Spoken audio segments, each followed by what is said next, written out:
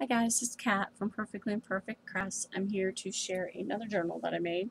I have just listed this in my Etsy shop by Perfectly Imperfect Crafts is the name of it.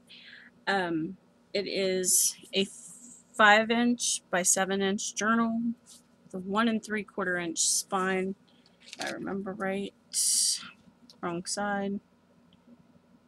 It's just a little over 1 3/4. And it has 5 signatures. It's tied with this vintage lace trim, and it is completely removable because it is slid through behind the stitches there. Okay. So there's 5 signatures in it. The scrapbooking paper comes from K and Company, and it was the Susan Wingate paper pack, and the fabric is Susan Wingate paper, matches the scrapbook paper. So this is a piece of piano roll that I have sewed onto the page. A piece of fabric here with a little ticket sewn on, and this is all tea-stained paper.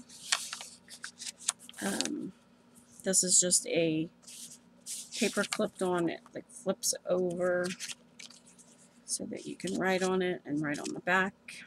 It is distressed inked. All of the scrapbook paper is distressing as well. Some vintage wallpaper. This is a piece of vintage ledger, and it just folded and sewed down to make a tuck spot. This journaling card. This is just an envelope that I've made from some dictionary page that you can decorate however you want. It's on there with one of those little teardrop, that's what I call them, teardrop paper clips. Some music paper. The other side of the ledger I just did as a flip out. Some more piano roll sewed on. There's lots of sewing in here. Lots of blank space to write or add your own pictures. There's a tuck spot here. It's got this library card with a bird on it. And then I made this tag with some of the cutoffs of the ledger paper. And you can write on it. Some more music paper and vintage wallpaper. I love the look of the sewing. Another paper clip here, and it's just a piece of cardstock or scrapbook paper that I folded over to hold this flip out in, or hold it down rather. Then you could use it as a tuck spot. Get my fingers to work right.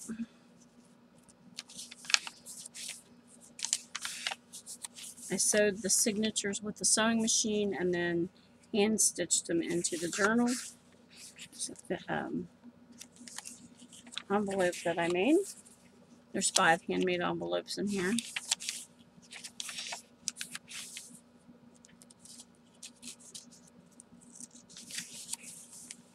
This is a little pocket. Grab something that I can use to show you. There's a little pocket there, so if you wanted to hide something.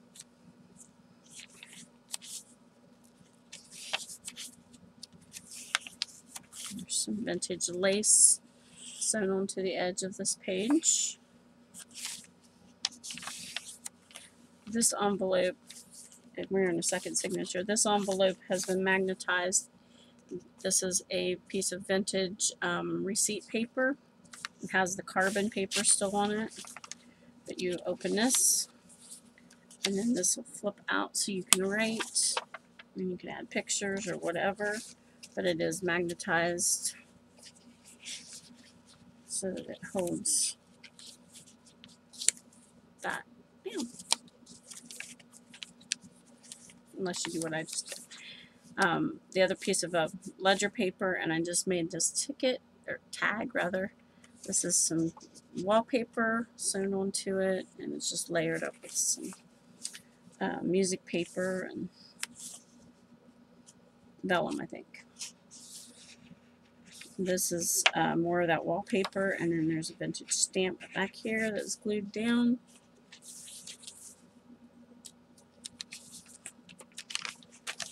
And we have a butterfly paper clip, and this is a piece of antique papery, one of her designs, and I just tucked it there so you can have it as a writing space.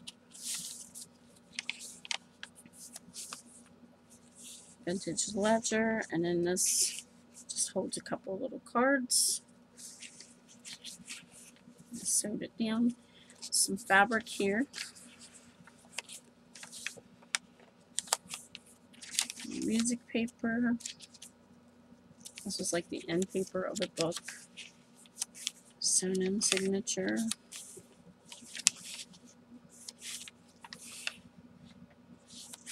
I did a flip through on my live the other night, but not everybody watches live, so I wanted to share the journal.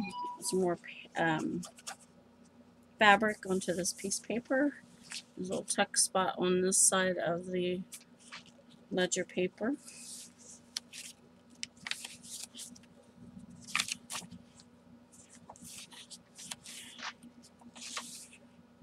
Some more of the piano roll, and then this is a little label from, I believe it's Graphics Fairy.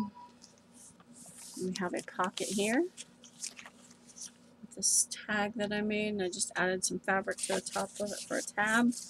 And then this is just journaling space.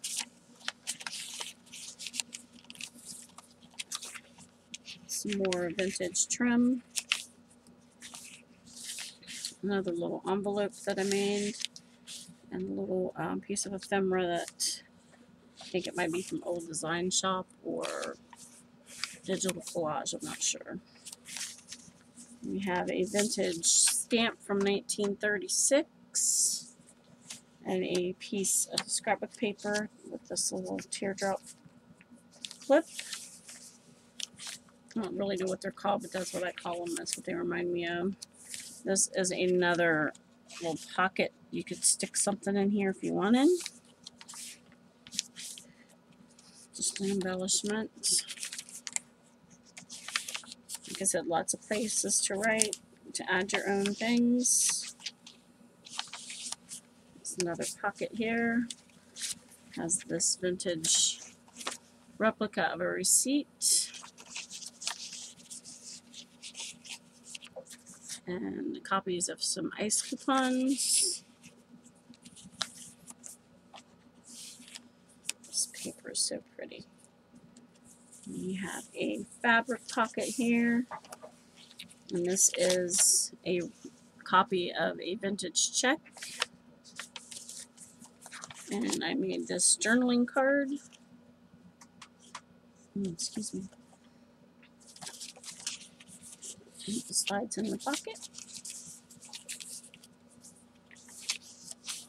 More ledger. There's another pocket there with another envelope that I made. Some more vintage wallpaper.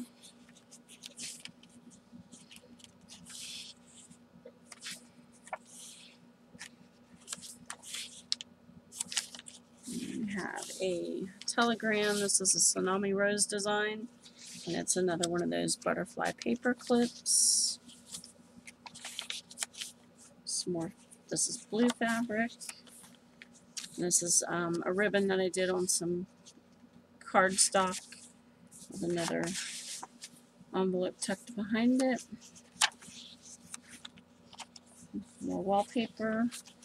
Another pocket, and this has some raffle tickets and a copy of a receipt from 1874, I think it says. And then another pocket here, and it has another vintage check copy in it, and a copy of a hotel restaurant receipt. And I just kind of printed it bigger so you'd have lots of room on the back to write. And then there is my stamp. It has, there is not cardstock, chipboard here on the inside, front and back cover, and then this is Tyvek fabric and heavy 110-pound cardstock, so the spine is more flexible and you can just really do whatever with it. Okay, so that is the journal that I made. I have it listed on my Etsy shop, and I will leave all the information in the description box below. Thank you for watching my video. If you haven't subscribed, please do so, and I will catch you in the next video. Thanks. Bye.